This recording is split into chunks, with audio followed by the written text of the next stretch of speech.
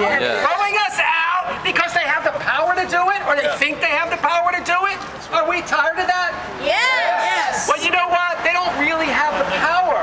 They're the men behind the curtain. You remember the Wizard of Oz? The man behind the curtain. The man behind the curtain is a sham, and he thinks he has the power. But if the people in this country all got together, if millions and millions of people got together, guess what?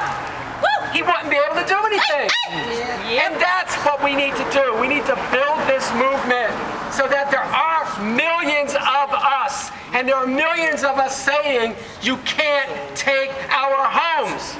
Yes. I work at the Housing Rights Committee. It's a tenants' rights organization, and we are defending tenants who are being evicted in foreclosures, because a lot of people don't realize that sometimes the owner doesn't live in the house, but is renting it out to tenants. And the bank comes along and forecloses on the owner, and then comes knocking on the door and says to the tenants, you got to be out. Well, guess what? You don't, because in San Francisco there are laws protecting renters. There may not be laws protecting homeowners, but there's laws protecting renters. So the banks lie, and I see it all the time in my job. They lie to people. They go knocking on doors, and they tell people, you got to be out in a week, you got to be out in a month, you got to be out in 24 hours, whatever. They lie. They out and out lie, and we try to expose that lie. But we've all got to be doing it. We've all got to stand together behind the homeowners and the renters who are being evicted and foreclosed on, because we're all together in this fight, right? That's right. We're all together, because an injury to one is an injury to all, right? So when they injure a homeowner, they're injuring not only the homeowners, but the renters too. They're injuring all of us in this country. All of us, all of the 99%, all of us who are working class and poor and middle class in this country. They're hurting all of us, right?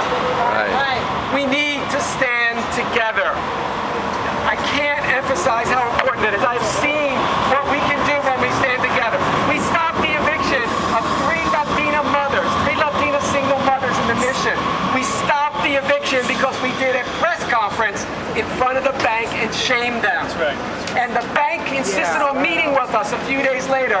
And the woman from the bank looked at us, myself and people from Casa Justa, the other tenants group that were working on stopping this eviction. And the woman said, you know, I didn't appreciate turning on the news and seeing you folks standing in front of my bank shaming us.